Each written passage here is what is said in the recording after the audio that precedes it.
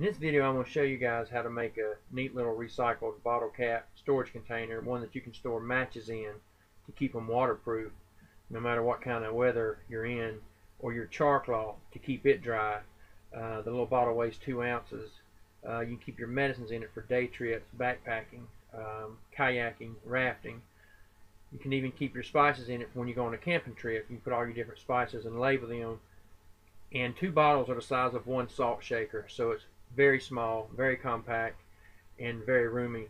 You can even put your fishing equipment in it to go and catch fish, and the best of all, it actually floats. You can use it as a float or a bobber. So once I've saved up a few of the bottle tops, I just take them out and get them ready. I really like the Smart Waters. They're a little longer, it seems like, but all of them work the same. So I just get them out and start cutting them up, either with a bandsaw. I like to use a bandsaw, it's just quick. I flip it on and make my cut, but I'll show you how we do that. So I do a lot of Lego videos and things for younger kids, so if you're watching this video and you want to try this, don't, unless you're at least 18 years of age or you've asked your parents. I prefer you guys use a hacksaw and a vice grip to grip it in and use the hacksaw to cut it, but I love power tools. It's quick, it's easy, and if you're old enough, then do it this way. If not, please don't try this. Always be safe and let your parents know what you're doing, but you're never too young to start prepping. Alright guys, so just get really close, and there you go. You have a nice line right there at the cap, just like that, and that's how you get that off. And once you've made your cut, you're left with a nice little makeshift funnel that could even, you know, kind of collapse and shove in something in an emergency situation.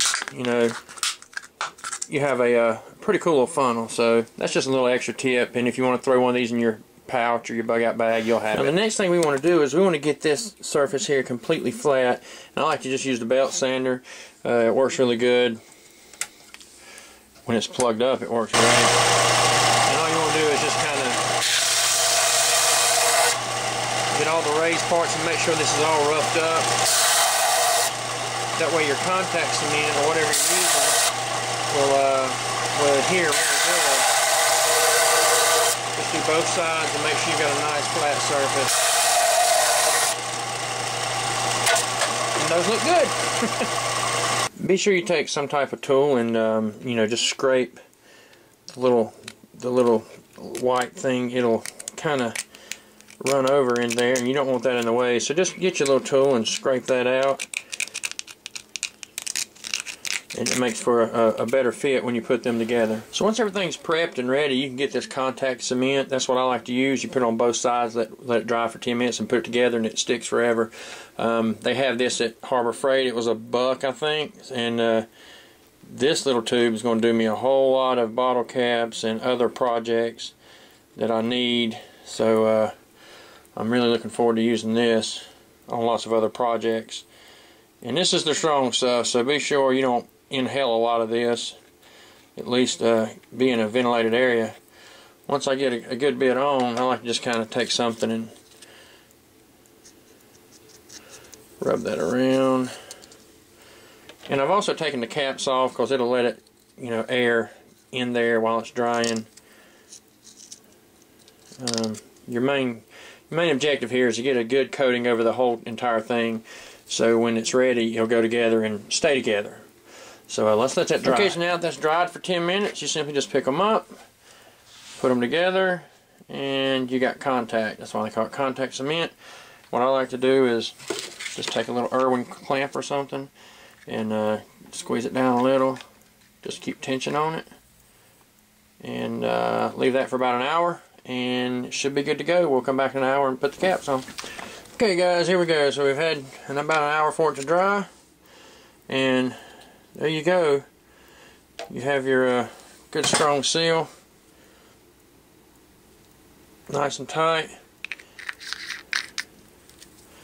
There's your bottle, there's your cap, You could seal one side if you want to, but it's better to have open access to both sides. But there you have it. That's how you make your bottle top waterproof container.